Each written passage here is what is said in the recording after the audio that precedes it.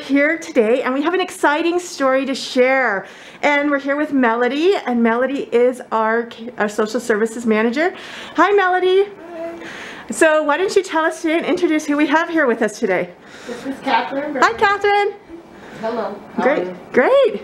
So tell us, Melody, what's going on? So Catherine, she's been coming to the center for some years now. Prior to that, she has been homeless for years, and she has been matched to housing now, and this is where we are, here in her apartment. So she just kept following up. She just kept providing all the documents needed for this process in order to be housed. She just was persistent. She just kept on coming to the center, accessing our homeless food, and just continued to work with other organizations. So it took a collaborative effort to get her to where she's at now. But Catherine got herself here. She really took the big initiative to keep continuing to follow up and do all the things and necessary things that it took.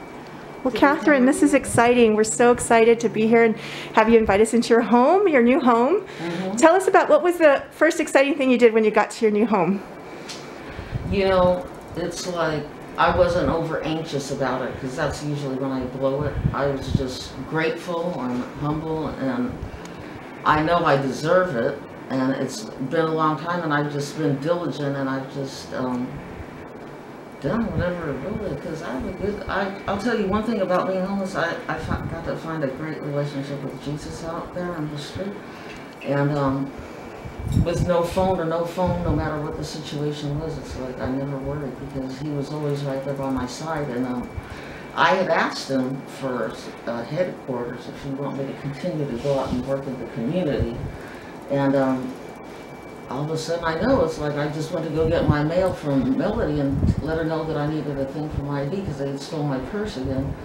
And then when she said she had the voucher at the extended stay, and so that kind of helped me transition to being there.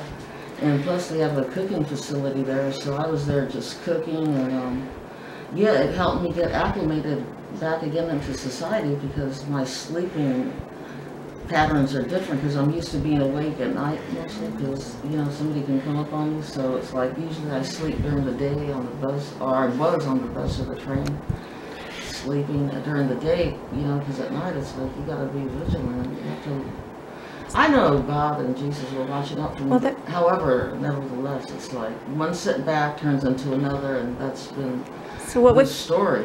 What was one of the greatest things about having your new home that you liked the best, or that was one of the first things you did when you came in for the first night? I'm going to say probably cooked. You cooked? Yeah, I'm not going to go out to eat for a long time. You know, that's things that sometimes we take for granted, having our own kitchen, but to be able to cook is something special. The shower, you know, that's a big thing. The use of restroom. I mean, sometimes on the street, it's like with this Corvette, I would have to hold my urine for maybe sometimes for 2 days. I mean, there's nowhere to go, and if you go and they see you, they can get you for indecent exposure. You know, we take things like that for granted, but just being able to have your own bathroom, to feel comfortable, to go to your own bathroom, and now you have, and to be able to sleep in your own bed. Mm-hmm. Great. Well, we're so grateful that we were able to do this and help you into this position, and we're so grateful that you're housed now.